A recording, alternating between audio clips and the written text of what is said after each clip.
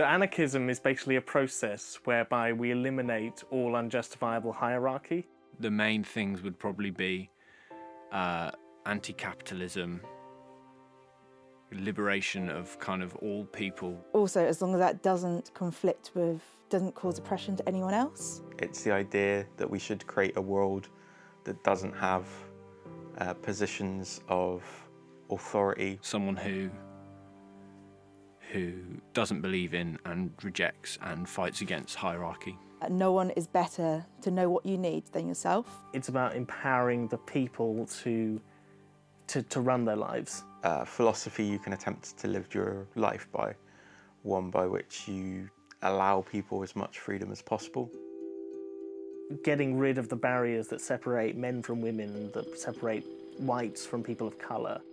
Look at class inequality or climate change or terrorism. It's all kind of in some way or another because of hierarchy and because of capitalism in some way. So I think that's the kind of key thing to get rid of. It doesn't make sense as a way to run a society unless you're one of the lucky few right at the top of it.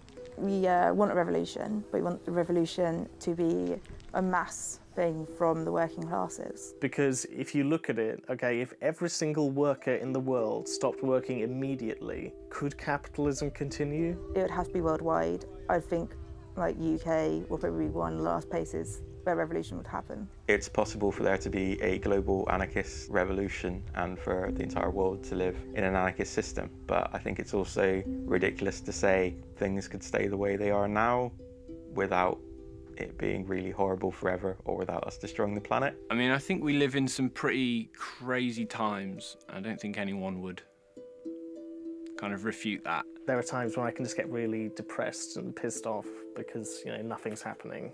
If we're going to kind of change anything in the world, it's going to start from the bottom up, learning with each other and helping each other and building kind of community and solidarity with the people around you. Saying, hey, we can do something about this. We can make a world that works for us.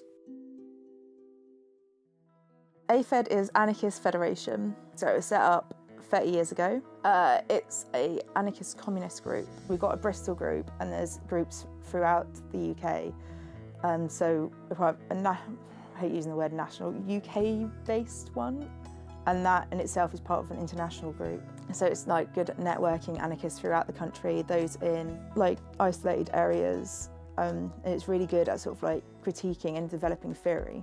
Cabelli is an anarchist social centre and anarchist experiment that's been going about 20 years now. It tends to operate as a useful hub of anarchist activity. It's got a lot of resources there. So it has like a library, which we're in at the moment.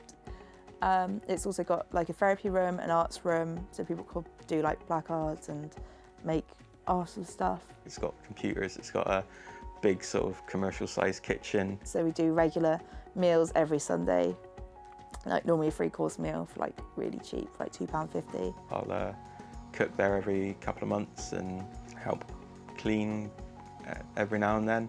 There are people that put a lot more work into it than I do, and I think sometimes less people than would be ideal because it is a really important resource. It's run as a cooperative.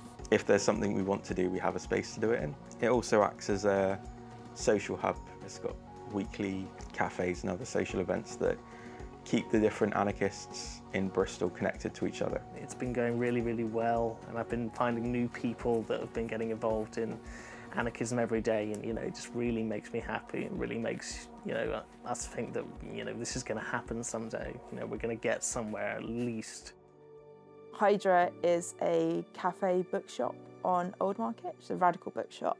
Now been in existence for 5 years. The original idea was that people wanted a space where radical literature could be handed out.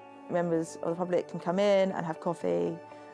A lot of anarchists go and hang out there as well. Like we regularly put on talks at Hydra. We've got a huge array of different events that go on there. I think the thing Hydra Books does best in Bristol is it acts as a kind of shop window to anarchism and other radical politics in Bristol. That's why I find Hydra really important. It's a sort of first place of contact for people that are interested in anarchism or interested in other radical politics. Like Bristol's got a reputation for being a place that's got a strong anarchist movement, and that tends to be a self-fulfilling prophecy. Like a lot of anarchists, especially from the West Country, will move to Bristol because they say it's somewhere where things are going on, and because they'll move here, things go on.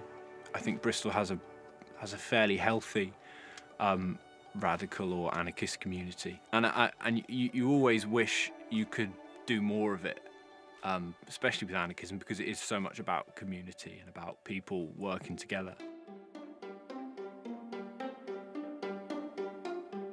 The ideal anarchist future has to be more of a recipe than a blueprint. It's something we can say, these are what we feel we need to make a really good society, based on the modern experiments you've had on a small scale and based on looking at larger historical societies. To create a world which everyone has their basic needs met to begin with.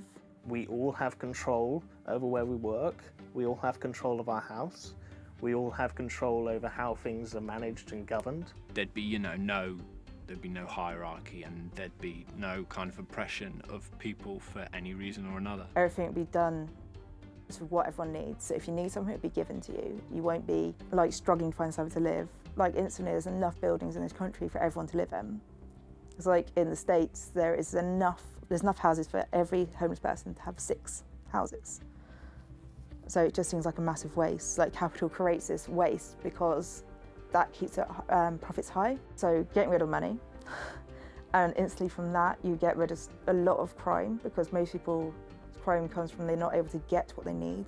It would be up to the community at large to sort of have their say on what, on the investigation of the crime and what the sort of criminal's punishment, as it were, would be. I don't think in an anarchist world there'd be prisons or a police force like we know now.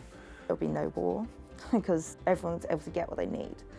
So you won't have war, which is what a lot of war is over, is about resources of land. Things like call centres, nothing like that would exist. Big shops where you just are wasteful technology and resources and food and everything will go. And education would be sort of, the children be more part of it, and children be able to teach other children different things as well. When I was in school, it was, I was raised with this mindset that you have to be good in school. You have to be good. If you're not, then you're going to fail. You're going to fail at life. If education was structured differently, then perhaps I think people might be more open to ideas in later life. I think humans are social creatures.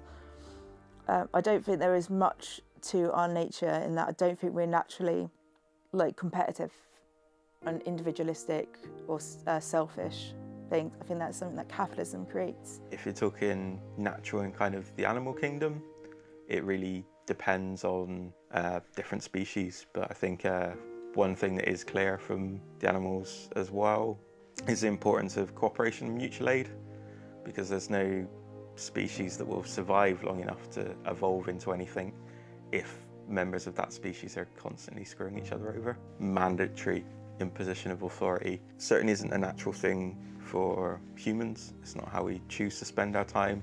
We think it needs to be a society that is as free and equal as possible. I have quite a nice image of what an anarchist society would look like.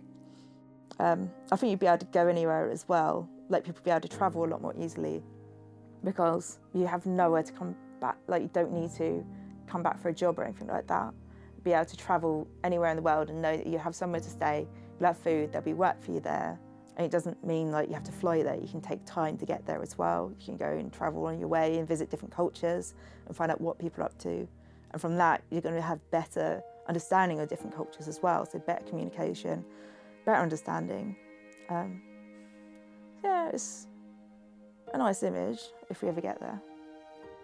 I see the future being hopeful, because some might say that it's the natural progression of civilization. But I am scared about what's going to happen in the meantime.